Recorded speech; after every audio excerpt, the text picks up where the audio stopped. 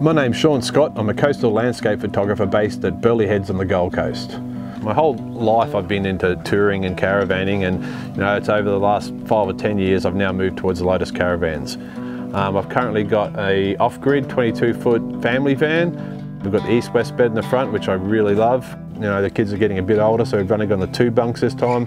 Another kid sleeps out in the swag or in the rooftop tent.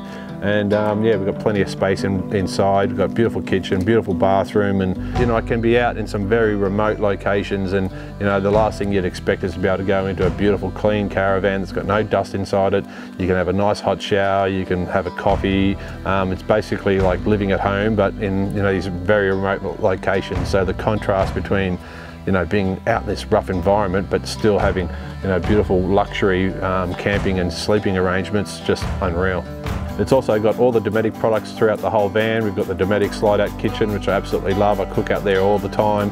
We've also got the Dometic dust reduction system on board, which has been working a treat because we've been in some pretty remote locations and it's been working really well. For the rest of this year, I'm really looking forward to exploring the rest of Queensland. We've got trips planned all over Queensland. My family are joining me for part of this trip. And then after that, hopefully once the restrictions end, we'll start to move around Australia again. Western Australia is one of the places I do like to get back to, and it's definitely on the radar as soon as we can go there.